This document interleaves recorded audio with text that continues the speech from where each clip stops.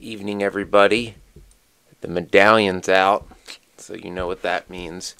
We're going to talk about Lilith some more since I've gotten so much positive feedback from my latest Lilith video, which always makes me happy because everybody should know the story of Lilith, particularly women. Men should know too, because if they feel it's their right to oppress women in a patriarchal system, and that is God's will, and there is not a powerful entity that women can turn to seek vengeance, then they are terribly wrong. Also, I've been defending Lilith on Facebook a little bit lately, and of course there's some hardcore Christians that are like, oh, no, that story's a myth. It's not in the Bible. The word Lilith isn't in the Bible. She's referred to as the screech owl in there. And they try to, deny that and be like, but the name's not there. It's like, yeah, but, you assume Satan's a dragon. Lilith is associated with dragons, snakes, and owls. But in this video, I'm going to explain how to know if the great dark mother goddess is calling to you. What are the signs that Lilith is reaching out to you and wants you to answer her call? So, there's many. And this would be useful for anybody who's dabbling in the occult, seeking to get in the occult, or perhaps somebody who is on a right-hand path and is considering the left-hand path and wondering if they're being, if they're on the right path now or they're being called. Which I was, and I didn't answer it for a while because I knew who Lilith was, and I worked with her to hex a few rapists who deserved it.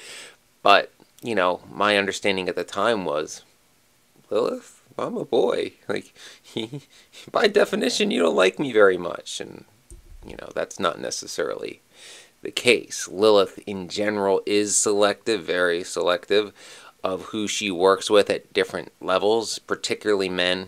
She's more prone to working with women than men.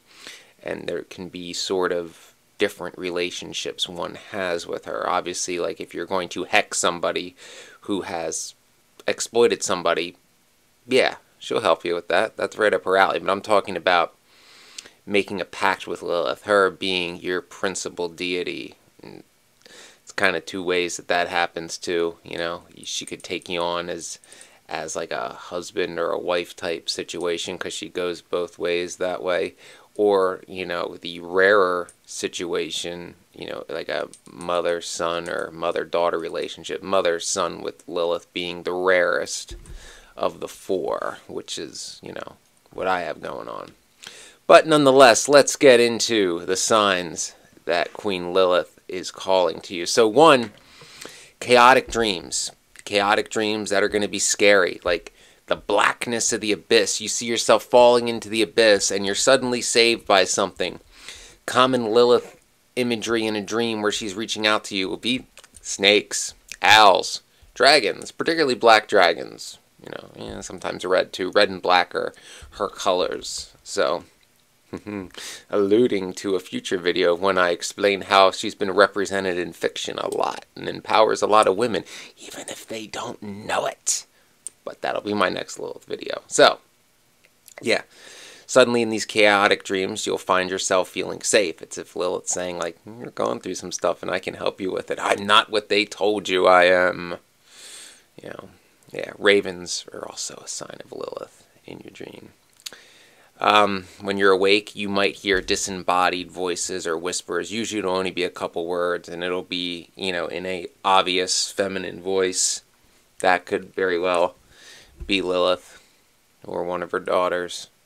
They usually don't do that right away, though. But depends who you are. Yeah, we'll get into the succubi in another video. So, you'll find yourself gazing at the night sky more often because Lilith is the queen of the night. So you'll find yourself, called to taking time in nature at night when she reigns. Just a call to the night sky, to the moon, to that which is mysterious, to that which is seemingly forbidden.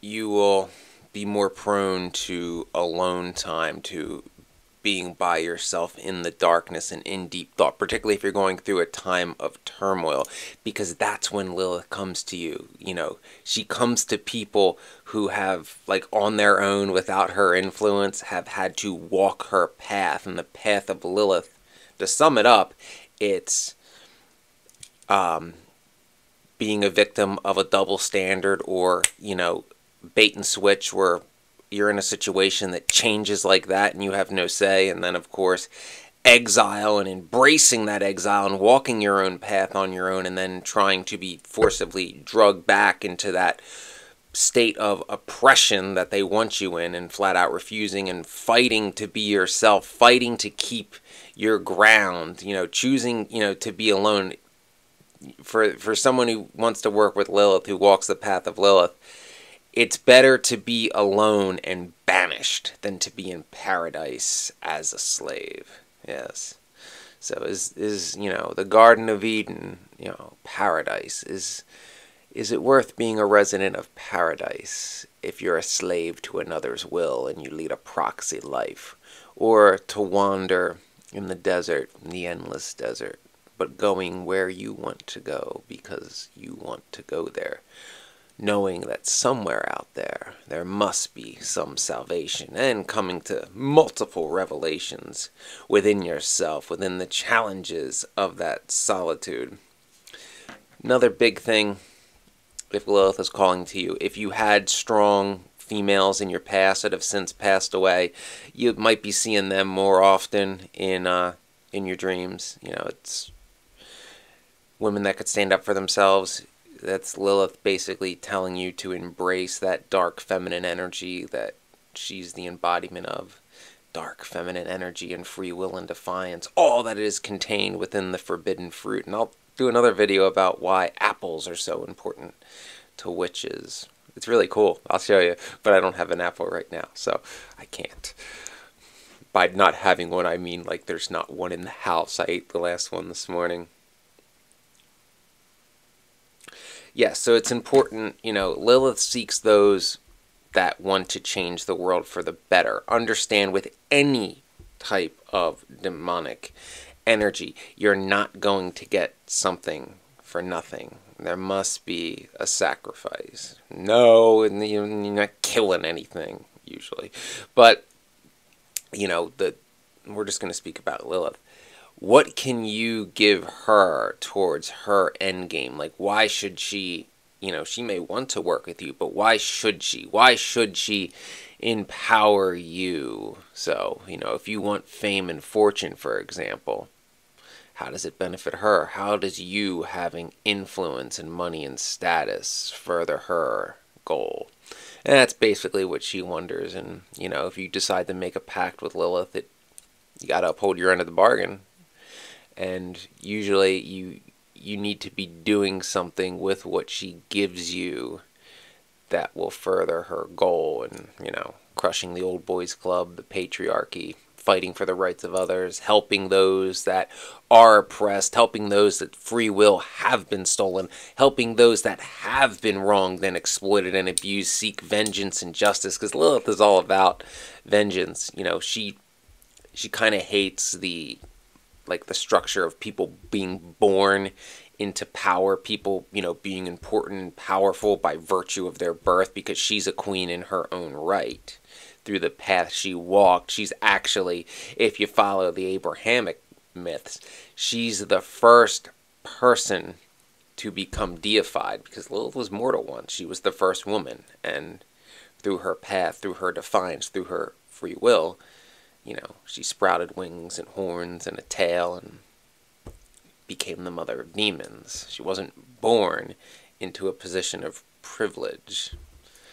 She was born equal to Adam until Adam cried and God changed his mind and tried to give Adam his way, and she wasn't having any of it. And to those of you, you know, that try to use Lilith on the internet, like, oh, typical divorce, the woman got to keep the house. No, she was exiled. She was given a choice. Submit to Adam or banishment.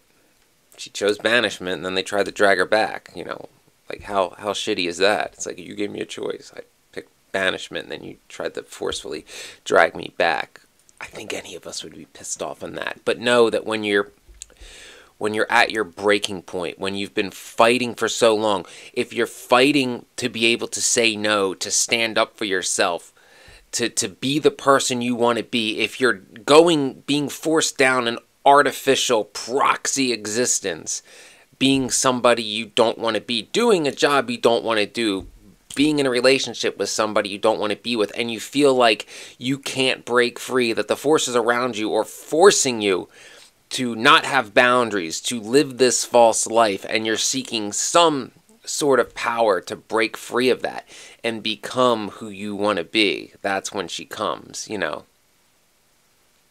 For Lilith, you know, it's like the church has taught you that being yourself makes you a prisoner within yourself, and she can help you break free of that conditioning and become, you know, who you were meant to be, because free will is your birthright. And if you're female, equality to men is your birthright through her. Her whole struggle is simply she wants back what was taken away. You know, she was created equal, and she wants that for herself again, and she wants that for all women, because that is the natural order from the moment of creation. Her and Adam, who were created from the same dust/clay at the same time. Get it? So, that is what, you know, she'll call out to others who can help further that goal in this world. And if she truly believes you'll uphold your end of the bargain, then perhaps she'll give you what you want, as long as you're sincere. There's no fooling Lilith. You can't. I don't care if you're the best player in the world. There's no fooling Lilith. And if you do seek her out and evoke her, you'll know. Lilith is many things, but subtle is not one of them. Anybody who's ever worked with her can attest to that. You know, her presence is strong. There's no, if Lilith is present, you know Lilith is present. And she usually reserves her visage appearing as an apparition for people she really, really has a deep connection with. But just feeling, you know, you'll feel another major feeling if she's contacting you at night. You'll feel like hot, like all over. Like I'm talking like what I've been going through the past couple nights, where it could be 60 degrees in the house and you're sleeping in your underwear and all of a sudden you're sweating. You know, that's not natural. So that's another indication that, you know, she's present. She's trying to tell you something.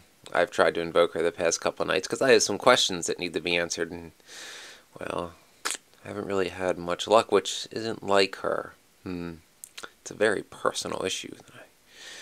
Having a question of trust, and I need to consult the being that I trust the most. But, so, yeah, Lilith is also great if you are looking for, you know, a powerful, strong, protective mother figure, as I was, because, you know, if you're loyal to Lilith and the pact you made to her, she'll be quite protective of you and anybody who tries to force you down an artificial path. So, yes. Those are the signs that Lilith may be calling to you. So if you are experiencing any of these signs and you're considering working with her, pay close attention to them, because perhaps you can easily get her attention, because she's not the easiest being to get the attention of. But you may be one of the chosen if you're willing to walk the path of Lilith. It's a hard path, but the rewards are worth it. She will test you. She will push you to your limits, especially if you're male. It's a harder of a test, with good reason. But if you desire free will, and if you desire, you know, equality, and to help break a corrupt system, then in my opinion, there's no better goddess to work with.